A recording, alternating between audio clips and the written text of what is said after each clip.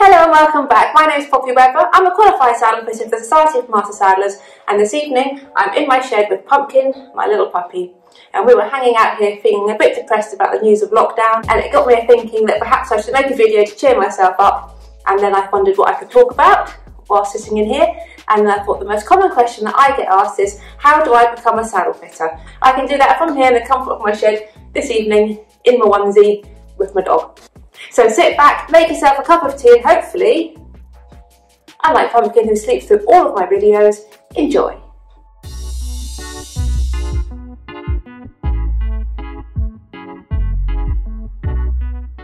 Few ways to become a qualified saddle fitter, but there are two main ways, and both of them involve going via the Society of Master Saddlers. So the Society of Master Saddlers is like our governing body. It's the big governing body of saddlery and saddle fitting, and it is by far, without a doubt, the best governing body for saddles and saddle fitting and everything like that in the whole of the world. And I know this because in my training there was people there from all corners of the world doing the UK training. So our training and our qualification is by far the best across the whole world. So we're really lucky to have the Society of Master Saddlers here in the UK. We're blessed to have them, we really are. And because of that, we know that anyone that carries the Society of Master Saddler badge, whether they're a Master Saddler or a saddle fitter, they really are the best of the best in the world. There was people on my training course from New Zealand, Australia, Germany, America. They were all over the world. And those countries, well, a lot of those countries have their own individual training, so they don't necessarily need to come and do ours, but our training is by far the world standard of saddle fitting and saddlery. So the Society of Master Saddlers are the people that you want to train with, and we're very lucky to have them based here in the UK. For full details about the Society of Master Saddlers, pop along to their website, which is mastersaddlers.co.uk, and there's actually some stuff on there about saddle fitting and the courses and the routes in. But hopefully it'll help for me to explain it in words as well. So basically the two main routes into saddle fitting are via saddlery. Now remember that saddlery is different from saddle fitting. Saddlery is like making saddles, so a saddler, a master saddler, someone that does saddlery, they make the saddles, and then a saddle fitter fits those saddles that the saddler has made onto a horse. So they are two different things. So they are two different professions, saddler, saddle fitter, but a lot of people do them both. And that's one way to get into saddle fitting, is to start off life as a saddler. So you can go to college and you can do a saddlery course where you learn to become a saddler, and then from that it's quite easy to get onto like the stepping stone into becoming a saddle fitter. The other way is to get employed by somebody who is either like a master saddler or a saddle fitter themselves, and who's a member of the SMS. So the SMS, Society of Master Saddlers, their members consist of people like myself and other saddlers and things like that. So if you can find employment with one of those people, and they will train you up. So for example, you could go in as like a trainee saddle fitter being employed by another saddle fitter or a saddler, and then you could then get into the training courses via that way. So they are the routes into the training course.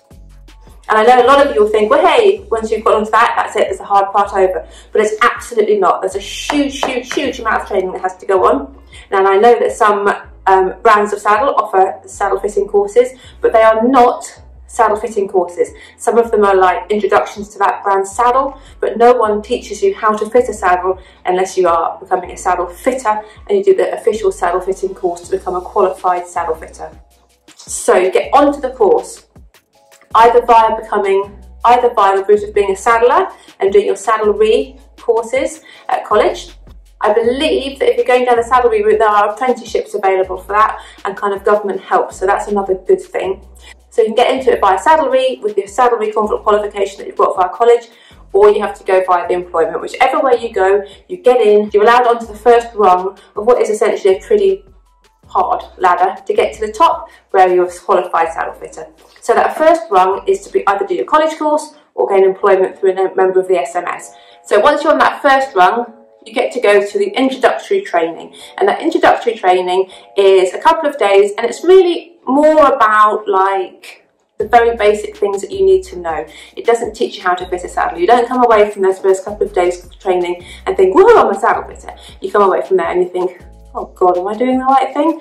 Because there's so much information to take in, so much more than you realise. So you go and you do your 2-day course, and then the hard bit starts. You then need to do 3 years at least of on-the-job training where you have to do at least 3 years of saddle fitting experience under the guidance of a master saddler and a qualified saddle fitter, because a master saddler can also be a qualified saddle fitter. So say you're under the guidance of a qualified saddle fitter, you also need another master saddler around to be able to help you out in times of need. So you have to do 3 years at least of going out saddle fitting with these people to learn your trade. This is where all the learning happens. This is where you learn the tricks of the trade. This is where you learn how to fit saddles. This is where you learn how to see if horses are lame, all of this. And during those 3 years, you don't just go out and saddle fit. You do biomechanics training, and you can do anatomy and physiology training, and you can do all of that sort of stuff. Go out for days with farriers, go out for days with dentists, all of that sort of stuff to get as much knowledge in you as you can. Because when you go out there and you're fitting saddles by yourself, you want to have as much knowledge in you as you can, I promise you. Now, this 3 years experience is where a lot of people struggle when it comes to learning to be a saddle fitter, and that's because there's, like, as a saddle fitter myself, I get approached at least on a weekly basis. I have, young people come up to me and say, I want to be a saddle fitter, can I come out with you and learn with you? And like, would I want to spend 3 years training somebody up for them to then set up in business on my doorstep? What would I gain from it? So it's often very difficult for people to find that stepping stone, for people to find that saddle fitter. So often people have to go and train with saddle fitters further away, and they don't get paid a good wage because you are essentially gaining a skill from these people. You're not working for them, if that makes sense, certainly not at the beginning anyway. So it's quite a tricky thing sometimes to get into, but it doesn't mean that it's impossible, because if it was impossible, there'd be no saddle fitters in the world. So quite often people like myself who are saddle fitters, they might employ somebody in and train them up and pay for their training even on the basis that they stick with them for an X number of years or things like that. So it is possible to do.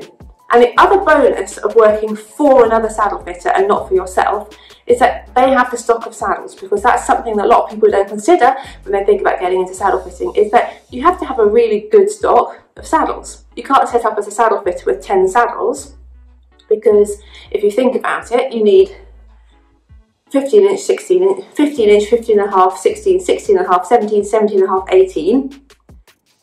That's 7. In black and brown, that's 14. And that's only on one style of saddle. So then you have to have ones for flat backs, and ones for curved backs, and ones for short backs, and ones with big knee blocks, and ones with small knee blocks, and ones with dressage, and ones that jump, and there's hundreds. I think people underestimate the amount of financial input there is. So therefore it's really good actually if you can get underneath another saddle fitter, or working for like a shop or something that they have a saddle fitter and a stock of saddles, because then you'll have access to their stock of saddles. So you don't have to go out, remortgage your house and sell everything you own in order to buy stock of saddles. Because even second-hand saddles, so say a saddle fitter has a stock of 200 saddles, say for example, and those saddles are valued anywhere between £500 and £5,000 each. So 200 times by 500 is... Alexa, what's 2? Your device is offline. So when you have that amount of stock, you not only have to pay for that amount of stock that then sits there and devalues essentially, because it sits there, not selling, getting dust on, being used as demo saddles, then also you have to pay for somewhere to store it, because you can't just store that in your garage or in your dining room, because it's an awful lot of money for the saddles, and then you have to insure it, and you have to do X, and so there's so much cost involved in setting up by yourself that sometimes actually it's a benefit to work for another company, and it's a benefit to work under another saddle fitter and sharing their stock of saddles. And there's loads of ways that you can do that, and it's definitely something worth looking into. So if you are interested in this, then the first step probably, before you even think about your training, is to find somebody that will be that person for you and employ you, so you can get onto that first rung of that ladder, and then someone that will be there for 3 years and will help you through that 3 years, and then you'll probably have to work for them for however many number of years afterwards. But you probably will end up wanting to stay working for them anyway, because it's just going to be easier. Because presuming everything goes well, it's win-win for both of you. bearing in mind you have to really like that person, because you are basically stuck in a car with them for 3 years. Because what you think of saddle fitting, you know, being out fitting the saddles, is probably only a quarter of our job. The rest of the time is spent in a car driving to the next saddle fitting. So whenever I have work experience kids in with me, that I think they are shocked at how much time we spend in the car, and they're also shocked at how badly I sing in the car, but that's a whole different story.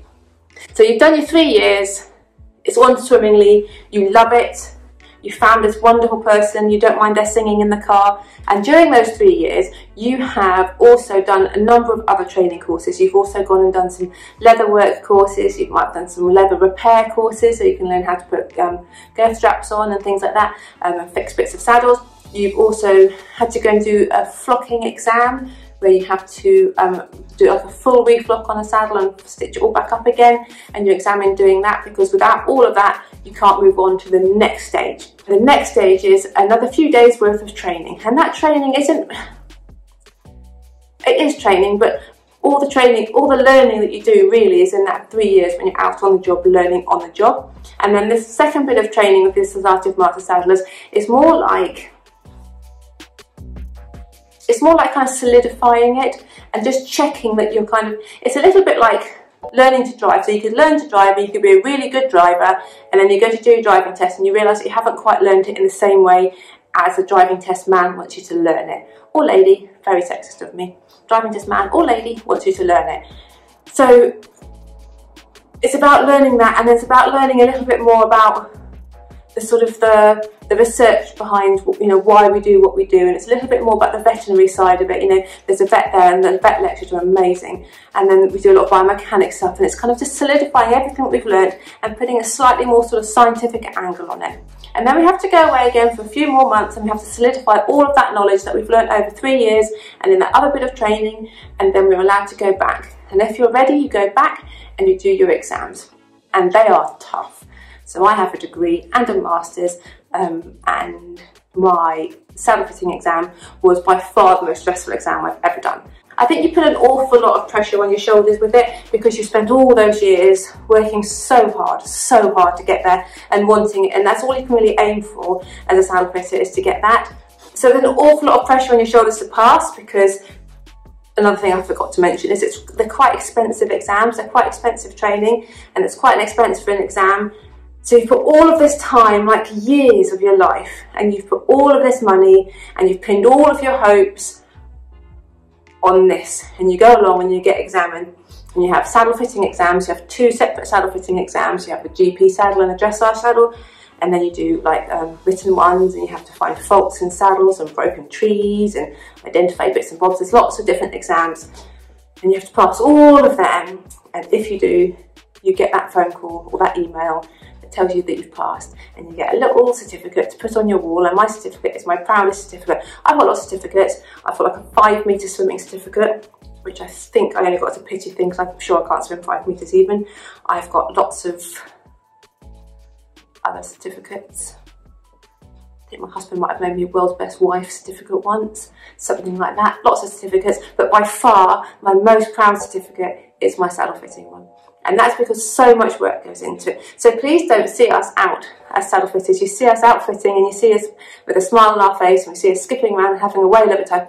We have to work really hard to get here, and we still work really hard, because what you don't see is behind the scenes, all the paperwork and all the saddle orders that go wrong, and you know, you order one in brown and it comes in black, and then someone shouts, and you know, there's so much that goes on behind the scenes that you don't see, but it's definitely worth. If you're considering getting into saddle fitting, go out with a saddle fitter, even just for a week.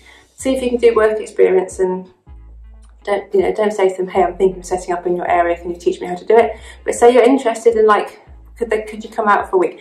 I take lots of, mainly school-age children, but I take lots of people out on work experience, and they tend to come for a week at a time. I don't like to do 1 day at a time, because they don't get a full picture, but they tend to come a week at a time, and almost all of them start off saying that they want to work with horses or saddle fitting in their career, and I think probably almost all of them at the end don't. And that's not because I'm not nice, because I am very nice, and I don't think it's my singing in the car. I think it is because they don't realise how physically hard it is. You know, we leave the house at 7 AM and I don't get home until 10 PM sometimes, and you're out all day in the cold and the rain and the wind and the snow, and then the summer comes and you think, yay, the sun is shining, and then you get sunburn and it's too hot and there's no air conditioning. So you know, it is tough, it is stressful, but it is great, and I do love it. And it's definitely worth, if you are considering, if you're mad enough to considering working with horses, it's definitely a career to consider. So to recap really quickly, please note my dog has slept through this whole thing again. So to recap really quickly, you can get into it two ways: by the saddlery course, by becoming a saddler, or by getting employment with a saddler or a saddle fitter. So for example, the tack shop that's got a saddler or a saddle fitter, or someone like me that's already doing it, we could employ you as an apprentice type, as a trainee saddle fitter. So either become a saddler through college, or become a trainee saddle fitter, or get employment through someone who's a member of the SMS, the Society of Master Saddlers. Then you go and do your first introductory training, and you have 3 years of working your little socks off. And then you come back, you have another training, you go away and you work a little bit harder, and then you come back and then you've got your exams, and then hopefully you pass your exams and you get that certificate, and it makes you jump for joy every time you see it. There are other governing bodies, I guess is the term, who offer saddle fitting courses, but I'm not convinced that any of them are robust or overseen in the same way that the Society of Master Saddlers one. And I don't know in terms of terminology, but I do know that to be able to say that you're a qualified saddle fitter, you have to be qualified with the Society of Master Saddlers. Now, a lot of these other governing bodies, shall we call them, have names very similar to the Society of Master Saddlers. So the main thing I can tell you here today is go on www.mastersaddlers.co.uk, and that is the Society of Master Saddlers website. If you're in any doubt who's qualified or not qualified, you can go on there. There's like a little drop down menu on the main page, go to saddle fitter and then go to your area, or just put the name in and just have a look. Also, you can use that search function to find somebody, because if you want to go down the route of becoming a saddle fitter and you need to get employment with an SMS member, you can go on there and you can look up local people and see who is an SMS member around you and contact them that way. But if the training course that you're thinking of going on isn't mentioned on that website, then it is not a Society of Master Saddlers training course. So even if it has the society name in it, or it's got Master Saddlers in it, or anything like that, if it's not on there, it's not a Society of Master Saddlers training course. And believe me, they're the people that you want to qualify with, because you want to be as well qualified as you can, because every day you're dealing with horses and people, and you can do so much damage to a horse if you do things wrong. And at least if you're qualified properly, you've got all of that training that I've just talked about, you've got all of that knowledge, you've got all of that CPD. Another thing I didn't say is that to stay a member, you have to do a refresher, like your refresher week, every other year. And you also have to do a certain number of hours of continuous professional development every year as well.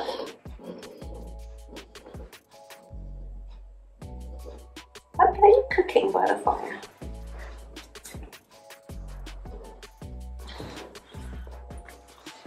So you also have to do a certain number of CPD points, a certain number of hours of continuous professional development every year as well, in order to stay qualified. So you don't just qualify and then that's it, you run out of knowledge. You qualify and then they keep making sure that your knowledge is current. So they keep you up to date with all of the latest research and everything like that, to make sure that you are always, to make sure that you are always top of your game.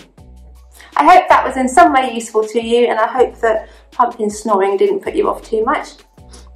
Please remember that I do weekly, at least weekly, and now if we're on lockdown again, it's going to be daily, twice a day, forever. I did lots of videos with advice and not so many adventures if we're on lockdown, but I can do lots of videos with advice and chit chats, and I'll do some lives as well. So don't forget to subscribe. It really helps people like me who are out of work at the moment with lockdown, because that's the other thing about being